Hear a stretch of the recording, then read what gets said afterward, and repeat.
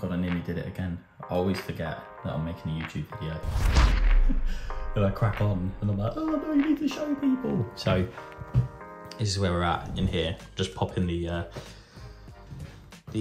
toilet on, and this is one of the bits I need to show you. So when you're doing this, make it up, put the little washer on here. Do you know what?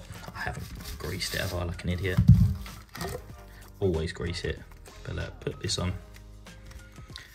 Put some silicone grease on, not like me, being an idiot.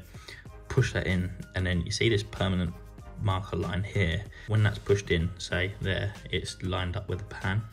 And then what I do is, in there, I get my little measuring tape, or in this case a split rule.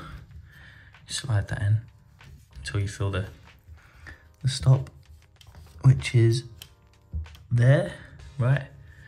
And then what I'm gonna do is get a level across there like that.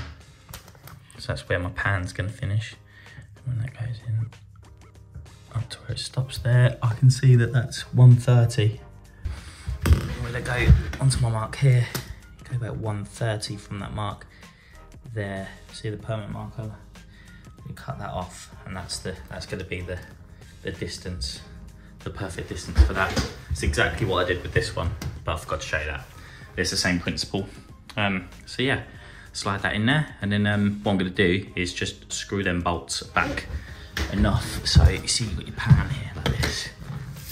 Basically, you just wanna stick that bolt through enough. So I'm gonna choose, say, that sort of distance, about 20 mil in, something like that.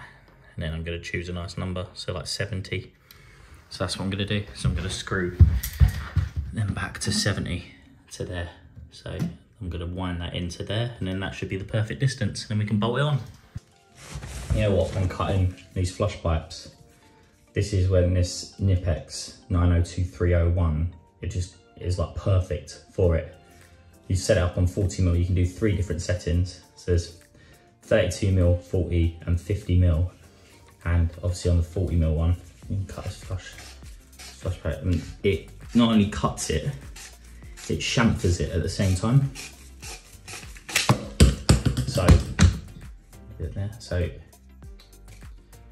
you see it just puts like a nice little chamfer on that.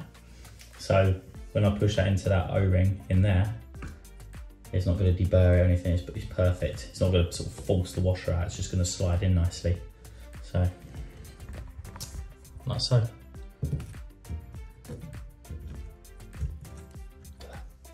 Lovely, perfect. Then obviously just making sure it's level. I've got one of these, it makes life very easy because I do a lot of them, but you can just use a spanner or something. 19mm with a joker, and then just try and keep it up the right way. See that that rod was just stuck through 20 mil, wasn't it? See, it's gonna end up perfect. I absolutely love it when it's just a bolt and a nut like this.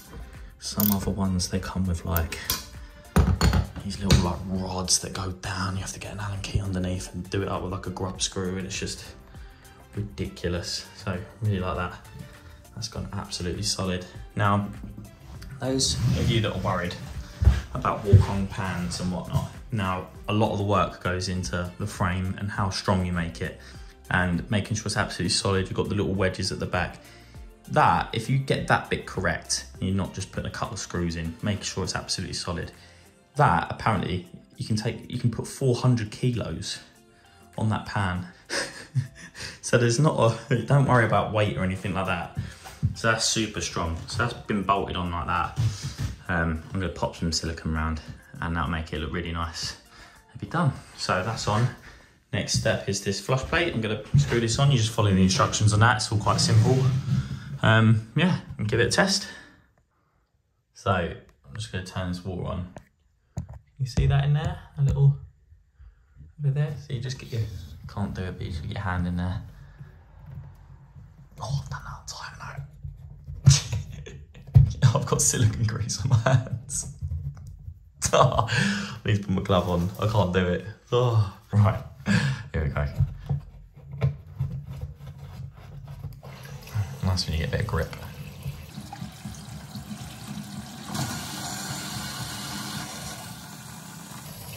turn that all the way, and what I'm going to do is just half a turn back. Start to fill that up. A little test.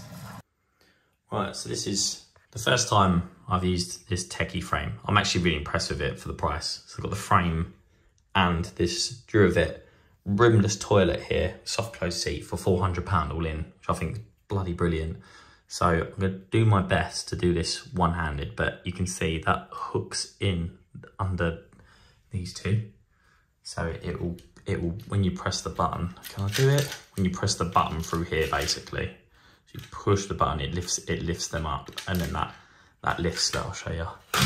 So you lift either one or the other, or both. So and that flushes. That's all it is. It's like a tank of water, and then this little thing here has a washer that sort of is like the plug. It's like when you put the plug in the basin, it's like the plug at the bottom of the cistern, and then you lift that up and it pulls the plug out but holds it up. All the water flushes down, and then at the end it puts the plug back in. It's as simple as that. I'll try and do this one-handed. Forgive me if I can't, I give up. Basically what we're going to do is hook them in there. Push that down in there. You see? That's got underneath them little tabs there. Now this is quite strange actually. So it comes with these long screws here, right? And all you have to do, here's that little hole there, look, trying to do the camera and do this at the same time. It's great fun. And then that one goes up there. So watch this, right? So you just push that in like so. You push this one in like so. There's like loads of different options, but this is the options for this frame. So you push that in that great hole like that. It's really weird, right? So you just kind of like push it. But then when it's there, I was like, oh, that's not right. But you do these up. Look, it starts to bite it. So I don't know what wizardry that is, but that's genius. Because I nearly didn't think it was right the first time, but that is just what it says in the instructions. And it does tighten it up. There we go. Let's get hold of that.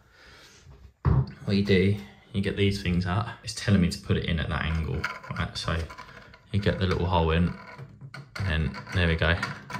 And you see it kind of like marries up, look. And then you just push it. Oh, come on. Now, there we go. You just push it in right to the edge. When you can't push it anymore, you just click it in. Same for this black one in here. All the way in, click it in. Like so. Now with this, I believe you just click it in. See these little edges here? By the looks of it, they clip into this. Clip, clip, clip, clip. So you can see what happens here. So this button, you push that, which inevitably pushes that, which then flushes the toilet. So I think you just push it on like this. I could be wrong here.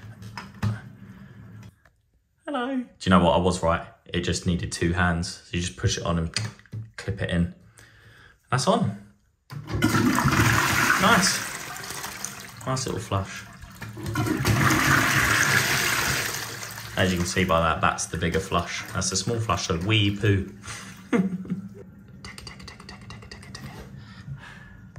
Right, so I'm going to be using the excess worktop that I bought for in there for the lid on top of the toilet.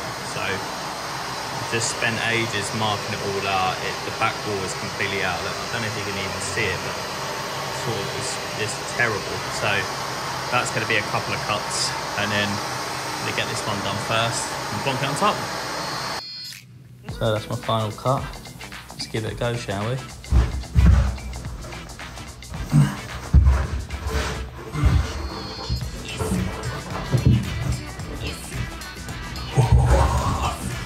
Lovely. It's cutting nicely. Perfect. So all I've got to do now is go to Howden's and get some of this edging here and stick that on, and we're good to go. Just settling in, I've got silicone around the toilet. Ooh, happy with that. Well, I'm giving this a go. So I've had to buy 5 meters of this. And I've asked my mate Kane for some advice because I haven't done it before. But he told me to get some of this contact adhesive. It's really weird, right? So you have to apply it and then sort of spatula it out a little bit so it's all even.